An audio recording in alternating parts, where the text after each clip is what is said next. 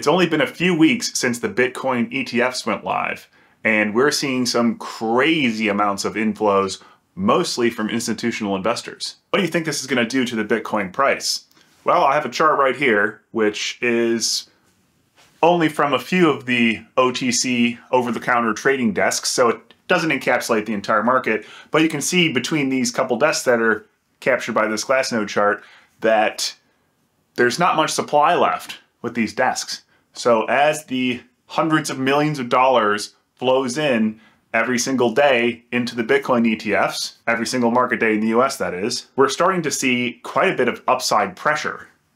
And if you look at some of the trends, so you look at the normal things people see when retail is involved, so you look at like how many minutes of crypto YouTube people are watching, and it's very low compared to previous bull markets. And you look at the search terms, so crypto, nobody's really searching for it like they did in previous bull markets. There's a lot of pointers here, in my opinion, that this is mostly institutional money coming into these ETFs. Do you think this is all institutional? You should drop me a comment below if you think it's the big boys that are paying into these ETFs, or if it's retail. I really think it's the big boys because none of my normie friends are asking me about crypto yet. So seeing these prices, my opinion is we're going to be seeing all-time highs prior to the Bitcoin halving, which is unlike previous cycles. What do you think is going to happen? So where do you think these things are going to go? I think we're going to see an all-time high prior to the halving, and then I don't know if things are going to keep going up. It depends on if the money keeps flowing in. Now I know Peter Schiff would probably be having a really rough time right now because we're seeing this massive pivot out of gold ETFs and into Bitcoin ETFs. Again, in my opinion, from an institutional side, which is causing the gold price to fall and the Bitcoin price to go up. Is this all sustainable? I'm not really sure, but after the Bitcoin halving, the supply for Bitcoin is halved. That's the entire name of the halving.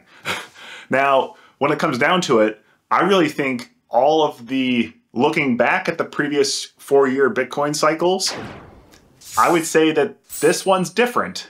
I don't want to look back and say, oh, well, this is going to do this because this did this last time. I think we're at a fundamentally different spot than we were 4 years ago.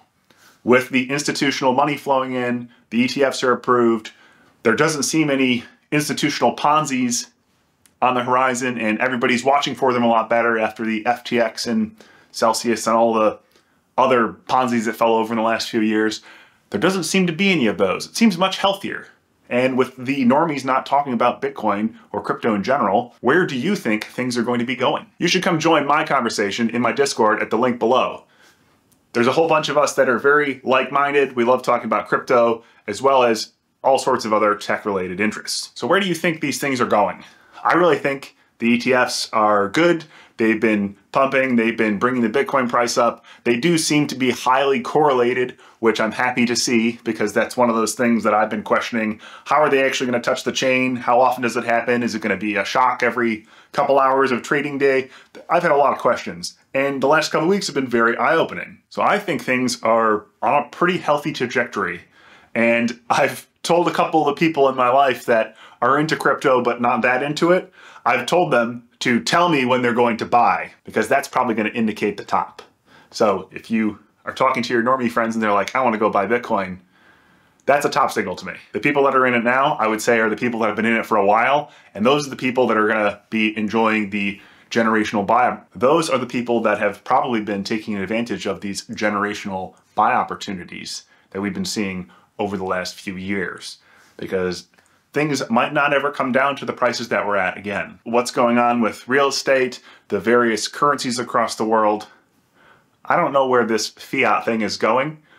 I don't know if Bitcoin, Ethereum, and some of the other big altcoins are going to be the thing, but I know everything is fundamentally changing, and it's going to happen slow and then all at once. So where do you think things are going to go? I'd love your comment below, because I'm always open to hearing other people's opinions. If I see someone that's super staunchly against me, I love hearing why and having a conversation about it, because I don't have any sacred cows, and I don't think you should either. We'll see you next time.